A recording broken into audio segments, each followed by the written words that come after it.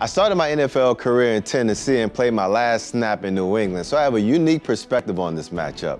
When you look at these two teams and the strategy that will be employed by both on Saturday night, the team mottos "tighten up" and "do your job" are the first thing that come to mind. But if the Titans play in the top of one of the greatest dynasties in NFL history, they'll need to tighten up on and off the field. Now, the Titans will arrive at their hotel on Friday, go through their final walkthrough, have dinner, and then hit the sack to ensure they're well rested for the game.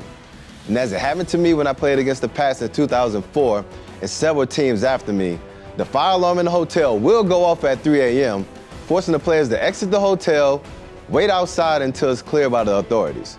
It will be cold, the players will know that the alarm is BS, and they'll have to evacuate with alarms blaring for nearly an hour while the Pats sleep blissfully before the teams face each other in their first playoff matchup since that 2004 game. Yes, it sucks, but it is what it is. Then after a sleepless night, the Titans will have to deal with the New England weather.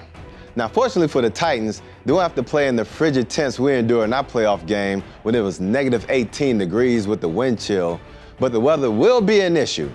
Now, during our playoff battle, the mouthpieces would freeze between series, and your body just doesn't move the same when it's that damn cold. But whatever the weather may be on Saturday night, the Titans will have to overcome if they want to advance to the next round. It just is what it is. Now, besides the elements, you have to beat a team that's been trained to just do their job, and they do it exceptionally well. Bill Belichick understands the strength of the Titans' offense is the run game, so he'll stack the box to suffocate Derrick Henry and the Titans' run game. He'll place a spy on Mariota in the pass game and find ways to take away Delaney Walker so that Mariota will have to navigate the pressure while his favorite target is taken away from him. The Titans' defense is charged with stopping the most successful quarterback in NFL playoff history. They're stingy against the run, but have given up the 5th most passing touchdowns in the regular season, and expect Tommy Boy and the Pats to exploit that deficiency to the fullest. Don't be surprised if the Pats come out in empty formations with a high-tempo offense to attack the Titans with a quick pass game, wear them out, and then employ the run game to finish them off. So there it is. The stage is set.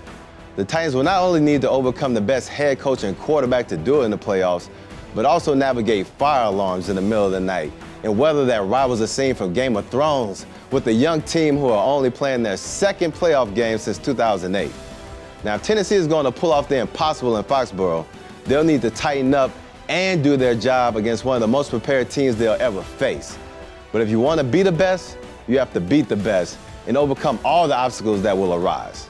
It just is what it is.